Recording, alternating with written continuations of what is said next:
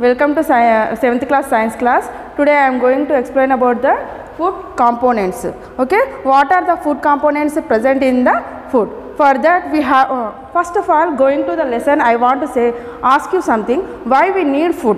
What is the purpose we are eating food?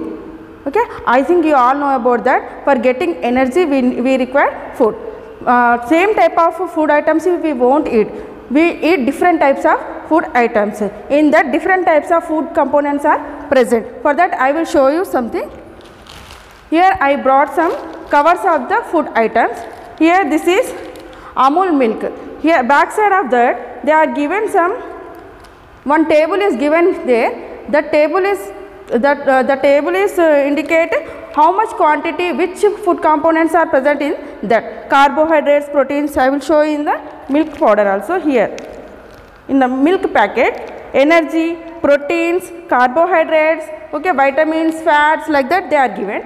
Oil packet, here oil packet also you can see energy, carbohydrates 0, sugar 0, and proteins are 0, and monounsaturates, like that. Here Bambino packet, in this Bambino packet they are given here back side, proteins are 10.5 grams, carbohydrates 17.5 grams, sugars 2 grams, like that. They are in each and every food item, it contains some amount of food components. Why we require this food component? So I will explain you about the food components.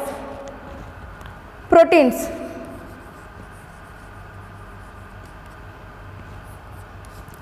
starch, sugar, vitamins, fat, and carbohydrates. Sorry, these are the carbohydrates. Sugars are nothing but the carbohydrates. Now, for showing these food components are present in our food, I have some experiments. For sugar, carbohydrates are present in the sugar. For that I will show you one experiment. Come here. For that we have to take some iodine.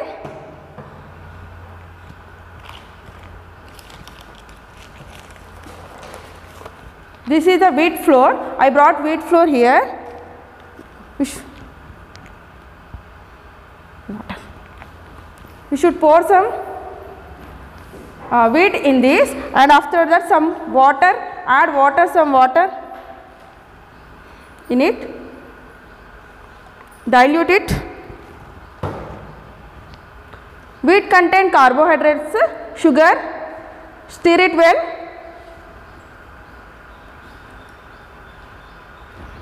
After dissolving these carbohydrates in the water, we should add iodine, 1 or 2 drops of iodine.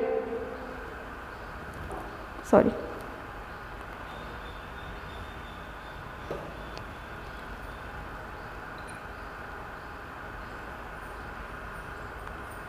You can see here white color precipitate is turning into the blue black color. Blue black color, it indicates starch is present, carbohydrates are present in the wheat flour. This test is for the starch. We can conclude this starch is present in the wheat, and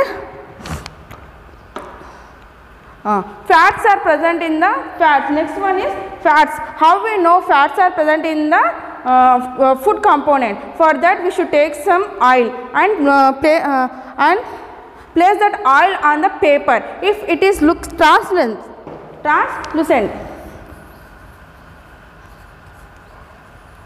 we can conclude that. If it is translucent, we can conclude that fats are present in the other food components. And proteins are mainly present in the meat, egg. In that proteins are present. For that protein test, for that also we have one experiment. For that we require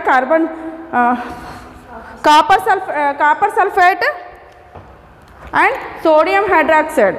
With this we have to make some solution. With these two components we require for the doing protein test. Now here this is copper sulfate. We took some copper sulfate crystals in this test tube. After that we should add some amount of water in this.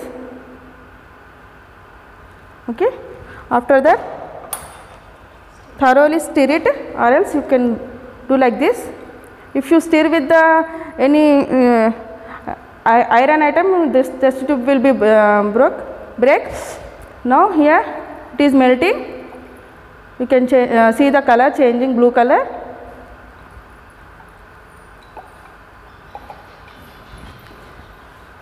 After that, this is sodium hydroxide solution. I took. Again we have to take this sodium hydroxide solution in other test tube. Drops of sodium hydroxide. Some amount of copper sulfate solution.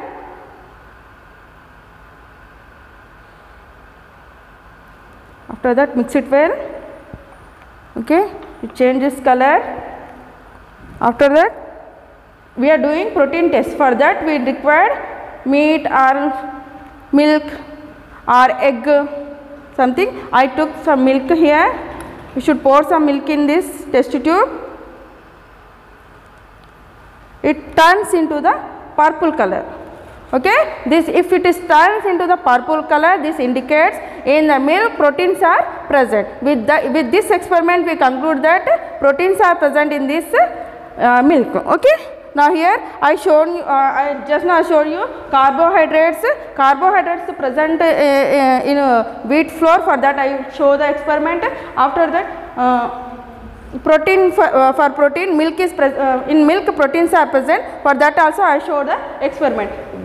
For fat we need some oil. We should pour the we should paste the oil on the paper, and after that if you see that paper it will look translucent. With this we conclude fats are present in the oil.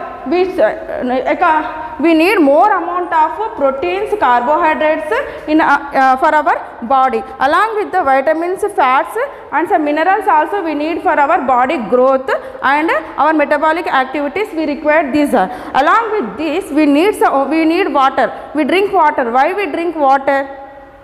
What is the need of water? For that I have we have one experiment. We should take one sponge and pipe.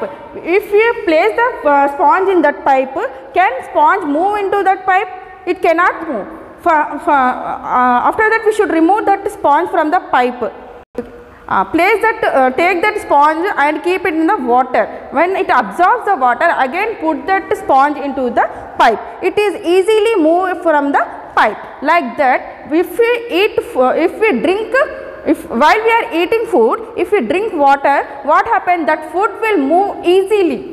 Okay, for that purpose we need water. That's why we should drink plenty of water for digestive tract, movements of digestive tract, digestion. This purpose we need water. Okay, along with that, water is essential for our. Okay, now roughages. Roughages are dietary fibers. Why we need this roughages and dietary fiber? These roughages help us in the constipation, easy bowels movement. We require these roughages. Along with these food components, we required roughages and water. Water is required for the digestive system and easy movement in the digestive tract, and these roughages are used in the constipation, bowels movement, easy bowels movement. We need roughages. Roughages are present in the ridge gourd, banana, some fruits and vegetables. These roughages are present. This is about your first lesson, food